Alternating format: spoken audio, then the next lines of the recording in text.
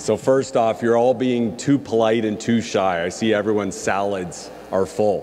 When I'm done speaking, they're going to come out with the entrees and they're going to take full salads to the back. So go ahead and eat. I will use my coaching voice. You don't have to be shy. What a great night it is. Some people at our table were kind of commenting, you know, the video's going, coach, your video's going, our MC is up here talking, and we can't hear any of it. I said, that is good. What does that show you? That shows you the health of a program. And what makes Laurier special is this. It's that talking, it's that getting together, it's the people, it's the support, it's the energy, it's the tradition. It is the envy of players, coaches, and support staff at other schools. And I can tell you this, we don't have people that transfer out of here, we have people that transfer here. And a real sign of the health of a program is when your student athletes quickly after graduation want to come back and join and coach with you and coach the next group of Golden Hawks. And we have that in droves. What else shows this spirit? Well, in late August, we went up to Kingston for our first game of the year. And sure enough, more purple in the stands than whatever they wear, that ugly yellow mustard or whatever that is. How about Thanksgiving weekend? Most teams, when they host a Thanksgiving weekend, will do the away team the favor of putting that game on a Thursday or Friday, giving everyone kind of a mini bye of a Thanksgiving weekend. No, the Ottawa GGs scheduled us 8 p.m. Saturday night of Thanksgiving weekend. Good. What did we do? We told our players, we told our parents, we told them to tell your whole families that we have the bye week the week before. Celebrate your Thanksgiving then. On Saturday of Thanksgiving weekend, we've got a business trip and we're going to go take down the GGs. And again, we had more Purple fans than GG fans in that stadium that night. How about the support of you? Kate shows these beautiful pictures and renderings of what's about to happen. But as you know, those that came out to the stadium this year, we pulled stands out there on flatbed trailers. We had a makeshift stadium, but because of you, there was a lot of spirit, a lot of energy. We had 4 regular season home games. We had 2 home playoff games. We went 6-0 in those games. The spirit was unbelievable. And despite not having a great stadium, like Queens, like Western, like Guelph, guess what? Their stadiums are half empty. Ours was makeshift, but it was full. And the atmosphere you created helped us win. So what do we have now? Well, guess what? We have unfinished business, right? So as positive as I am, there are 27 schools in this country. Only the Montreal Caravan are happy right now. The UBC Thunderbirds that lost in the Vanier Cup, they're upset. Western lost the week before, they're upset. Laval lost to Montreal in the Dunsmore Cup, the Quebec Championship, they're upset. We lost to Western, we're upset. Saskatchewan lost to UBC in the Hardy Cup, the Can West Championship, they're upset. Okay, and the further along you go, the losses become that much tougher. That Western one stung, and it stung for weeks. But when you finally get that stink and that stench of a loss off, and that took about 2 weeks post-Yates Cup, you're able to reflect back fondly on what was a positive season for this program. And I'll let you know, did you notice the teams I mentioned and the company we now carry? Laval, Montreal, Laurier, Western, Saskatchewan, and UBC. These are the premier football programs in this country. And you look past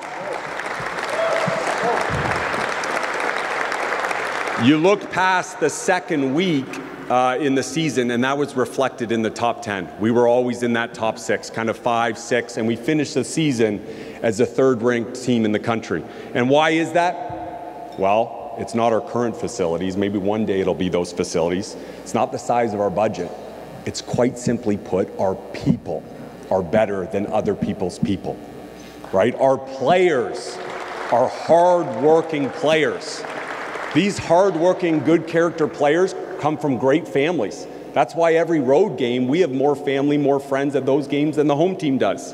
It comes from great coaches, it comes from a great staff, and it comes from you. And we say this all the time in recruiting, and we're saying this to 17, 18, 19-year-old people. It's not about the buildings, it's about the people in the buildings. But what I'm excited about is put our people in those buildings and it's over for everyone else. I would be remiss, I'm kind of missing something in why we were as successful as we were this year and ranked number 3 at the end of the season. And it's quite simply put, we have the best player in the country. Taylor Elgersma, our quarterback, put up one of the best seasons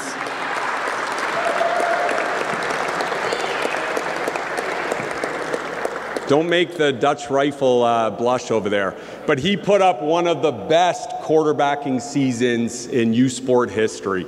And, you know, he's in a couple of weeks, he's going to go to Ticats camp, great opportunity with the QB internship program. The last 2 years, he spent time with the Argos camp, and it's really helped his game. And he got honored at the OUA Awards this year as the OUA MVP, very deserving. And I'd be remiss if I didn't say Coach Galloway, our offensive coordinator. Coach V and I get a first-hand look at Coach Galloway and Taylor in the office, watching film on the squeaky whiteboard, doing so much day in and day out. And the only guilt I have listening to all this and seeing all this is that on the website, Taylor's listed on the player roster, but he's not listed on the coaching roster. And he spends so much time in the football house, he deserves to be in both. Others receiving OUA awards this year was our rookie, you can see him in the back to the right, linebacker Ethan Gregorsek. He was the outstanding, the rookie of the year in the OUA this year. And I bring him up, obviously he had a couple interceptions, he had several tackles, big plays all over the place, but it's the backstory how he got to be here. And this is my shout out for Coach V. Everyone knows Coach V is one of the best defensive coordinators in the country.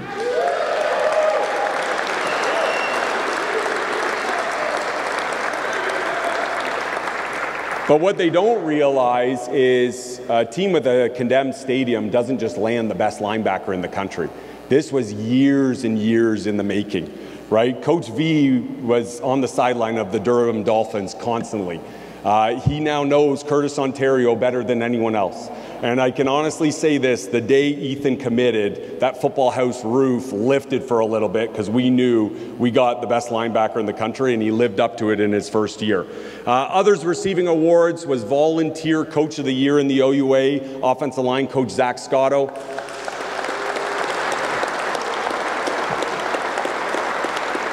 Coach Scotto is a full-time high school teacher in town, and for most, that's a full-time job. No, not for Coach Scotto. On top of that, he spends 30 hours a week with our offensive line. On top of that, he runs our football players only first-year study hall on Monday evenings and does all our academic tracking. And then as Kate alluded to it, and I'll change the words that she said, I was honored at the OUA Awards to stand up there on behalf of our entire staff and receive the Staff of the Year award, which they really need to change that name.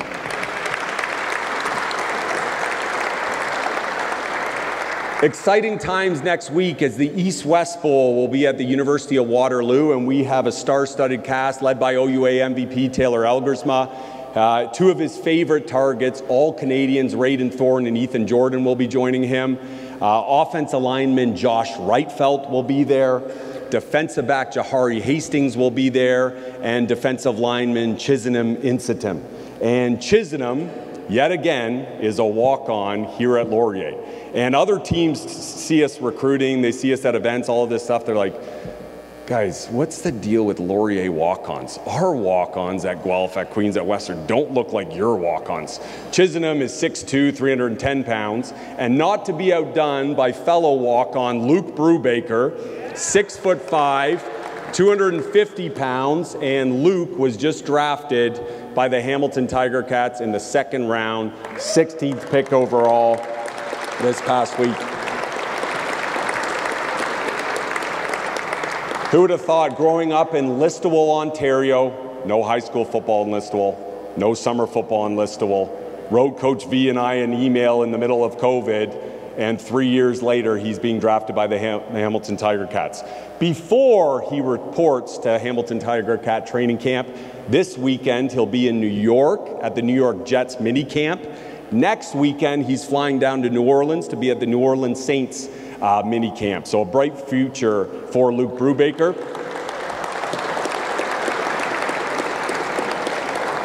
Speaking of the NFL, how about Isaiah Adams? Isaiah Adams was an offensive lineman here in 2018 and 2019. And we talk about having goals, having aspirations.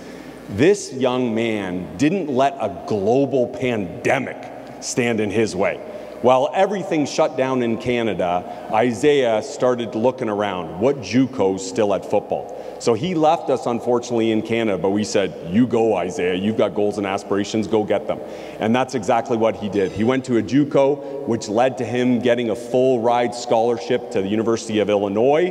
And a few short years later, who would have thought this young, kind, hardworking gentleman from Ajax, Ontario, couple years here at Laurier, on to Illinois, got drafted by the Arizona Cardinals in the 3rd round. That's outstanding.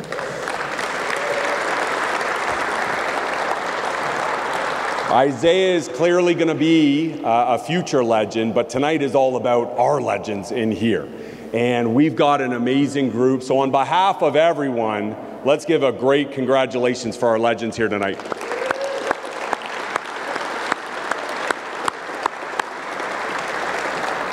And quite honest, my favorite thing of this event now is hearing from these legends, right? So whether you played in the 60s or 70s and we were called Waterloo Lutheran, or you played in the 80s up until the present day for Wilfrid Laurier University, what I'm always struck by is that the words in the speeches are so similar. I had great coaches.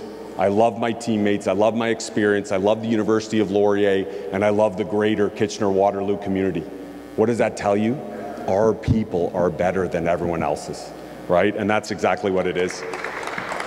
The 2024 schedule is out. And I'll go on a little rant here, and the players and coaches in the room will appreciate this. 2 years in a row, the OUA has given us the toughest schedule. Good. 2 years in a row, our non-combatants are York and U of T. Good. They originally gave us the first week bye. They then thought, oh, that's unfair. Laurier had the first week bye a couple years ago. Let's give them the second week bye. Good. They set up our 2 longest trips of the year on the road. Windsor and Carleton is the last 2 weeks of the year. Good. As you can see, there's kind of some sarcasm in here. But as we teach all our guys all the time, when you face adversity that you don't control, you have 2 options. You can slump your shoulders, you can be upset, you can grumble, you can be a de-energizer, you can get everyone around you to be upset, or you can look at that adversity in the eye and positively say, good, we're going to take the toughest schedule and we're going to run with it. And that's what our players do day in and day out. A Cadem Stadium for 4 years, good. The second week of spring camp, I step in meetings and I say, guys, it's going to be 2 degrees, it's going to be windy this whole week, it's going to be sideways rain. They look at me, coach, good. And that's how we approach it. And as our guys know at other schools, Guelph, Western, Queens, after practice, they go in as a team into their beautiful pavilions. They sit down for a nice sit-down meal. We're grabbing cold chicken shawarmas and we're eating them in the locker room. Good. That's the Laurier way, and that's what we're all about. So as you peruse through the rest of the schedule, I've got one story for you.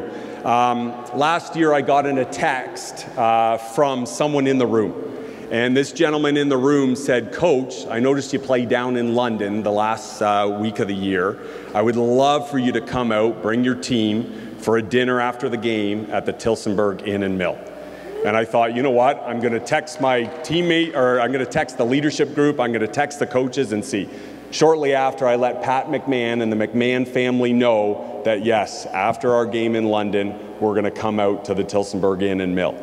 Fast forward to the end of October, the #1 Western Mustangs, 7-0, are hosting the 7-0, #3 ranked Laurier Golden Hawks.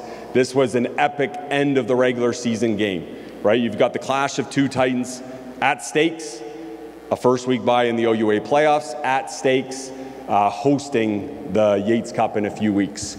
That game, as you remember, we were down 27-0 at halftime.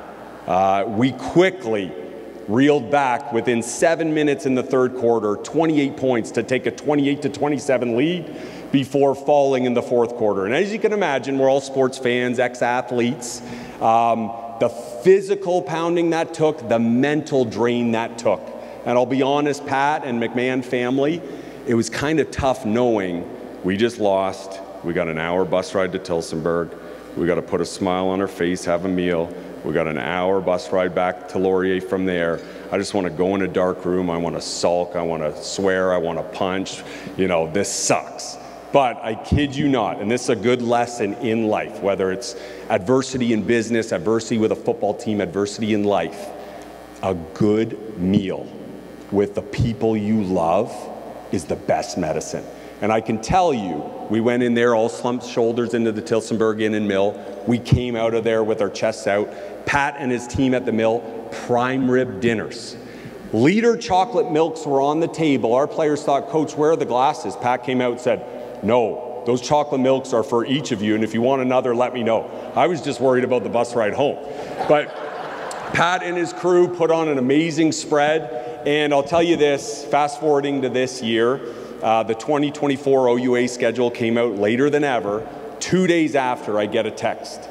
Coach, I noticed you don't play in London this year, but I noticed you play in Windsor. Any chance you and the boys want to come to the Mill before you go down to Windsor? So what is Laurier? It's the people. It's people like Pat, the generosity, the caring, the spirit. So tonight, bid like crazy, take part in our later raffles, take part in the heads or tails game, come to the games this fall. This is a special group of players. They deserve packed stands. They deserve you cheering on.